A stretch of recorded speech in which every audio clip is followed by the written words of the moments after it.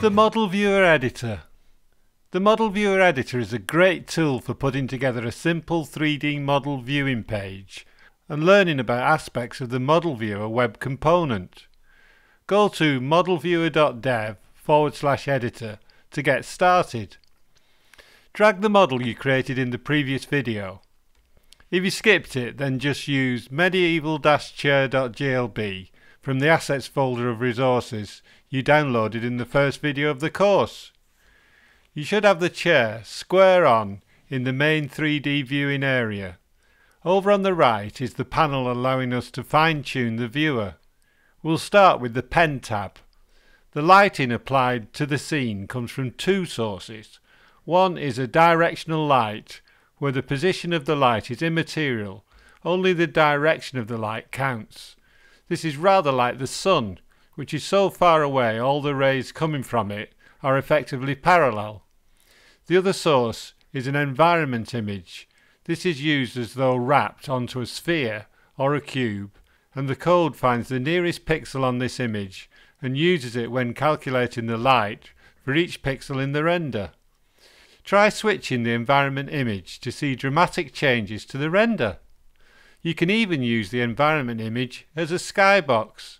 That's a background made up from the spherical image map or cube map.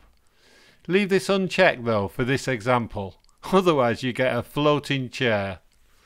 On this panel you can also add a hotspot. Click the Add Hotspot button and then click on the seat of the chair. In the label panel enter Medieval Chair. Now the hotspot follows the spot clicked around and disappears when the hotspot is no longer in view. Now move to the Camera tab. Rotate the chair to a 3/4 view and press Save Current as Initial. Now the view will use this angle as the starting point. When we export the scene, this angle will be grabbed as what Model Viewer calls a poster image. That's a still image that's displayed while the 3D model downloads. By setting an initial orientation, the view will blend seamlessly from the still bitmap image to the 3D rendered view.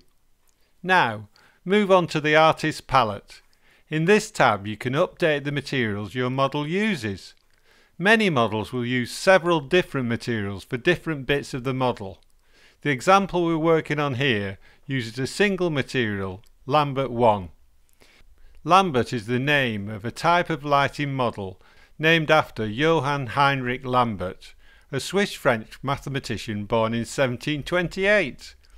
The theory behind lots of computer graphics mathematics was often devised by polymaths from the 18th and 19th centuries, predating computers by 100 years or more. I often wonder how amazed they'd be to see their academic theories being used to display a first-person shooter game on an Xbox. Despite being called Lambert, Model Viewer actually uses a physically based render, PBR, shader. This gives a much better result. Notice the base colour is built from a factor value, which is a colour, and a texture. If you change the colour, it will be reflected in the rendered view. You can change the image used, but I recommend leaving this as is. Metallic Roughness panel is where you set up the PBR surface inputs, metalness and roughness.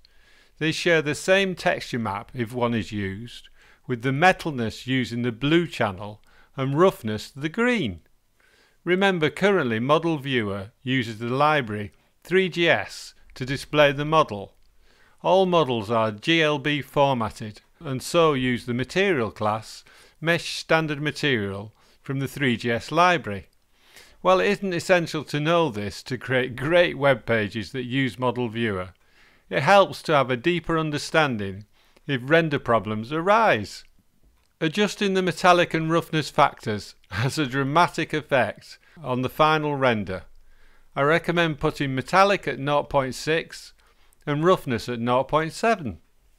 The final values for each pixel in the render for metalness will be the texel from the texture used at the point on the chair times the metallic factor. Metallic parts of the chair will be less shiny as a result of reducing the metallic factor. Because this example uses a map to control the output, the wood parts are unaffected by changing the metallic factor because the map is set to 0, black, for the wooden parts, and anything times 0 is still 0. The metal parts are 1 on the map, white, and so the final metalness value will be metallic factor times 1. Roughness adjusts how shiny, or to be literal, how unshiny a surface is. In other words, the lower the roughness, the smoother, and so shinier the surface. As we rotate the chair, we see light reflecting off the lumps in the surface. These lumps are provided not by geometry, but by a normal map. The light hitting a surface is calculated for each pixel, sometimes referred to as a fragment in the final rendered image. Think of a normal as a stick pointing out of the surface. How light combines with this stick's direction is based partly on the angle between the stick and the light direction. A normal map is an image that's applied to the surface and describes how to alter the default normal at every position on the geometry using this material. For this example, we'll just leave the normal as is. The emissive property can light up parts of the model regardless of lighting. Without a texture, it will affect the entire model, so best to leave the factor as black. Occlusion is a way of making the ambient light, that's coming from the environment image, less in the creases. It uses the red channel of the same texture as metalness and roughness. Finally, return to the first tab and press Download Scene. Your model with the material update is saved along with HTML, poster image and the selected environment image. This is all bundled into a zip file and saved to your download folder.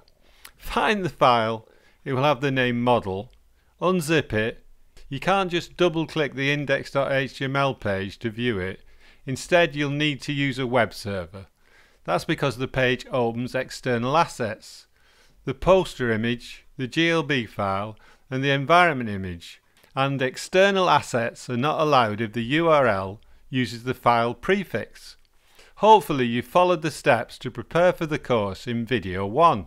If you move the unzipped folder to the folder where you added the GitHub assets for this course in the first video, then you can open VS Code, right click index.html in the model folder and use open with live server.